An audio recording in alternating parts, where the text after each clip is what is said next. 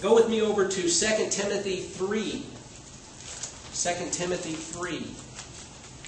Going back just a few pages. 2 Timothy 3, verses 1 through 5. Now, in this context, Paul understands the last days as having occurred in his time. You see, Paul understood that he was living in the last days. And by the way, we are living in the last days. We are living in that time frame between the first and the second coming of Christ. 2 Timothy 3, Paul says, but realize this, that in the last days, difficult times will come. Now, he's talking to Timothy here and his audience. And many people have taken this and they've projected it into the future.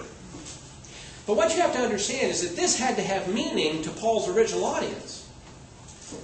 You know, Paul was writing to Timothy, and whatever Paul said, it had to have meaning and significance to his original audience, to his readers. And so he says, but realize this, that in the last days difficult times will come, for men will be lovers of self, lovers of money, boastful, arrogant, revilers, disobedient to parents, ungrateful, unholy, unloving, irreconcilable, malicious gossips, without self-control, brutal, haters of good, treacherous, reckless, conceited, lovers of pleasure rather than lovers of God. I mean, he's describing modern-day soap operas, right?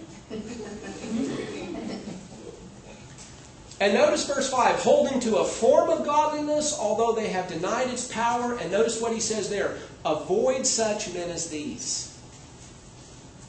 Avoid such men as these. Paul's talking to Timothy. Paul is telling Timothy to avoid these kind of men right now. Avoid such men as these. By the way, it is absolutely biblical to avoid some people. Okay? As a matter of fact, the Scripture commands us to avoid some people. And these are the kind of people that you want to avoid. 2 Timothy 3, verses 1 through 5, gives you a good list of people to avoid. Okay? And so you have good biblical sanction right there. Avoid such men as these. And then he goes on to describe and name some of those who had opposed Moses in verse 8 and so on.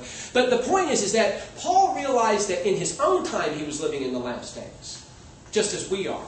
And so the men that he describes and the characteristics that he gives of them in his day, we see them in our day as well. So it's no different.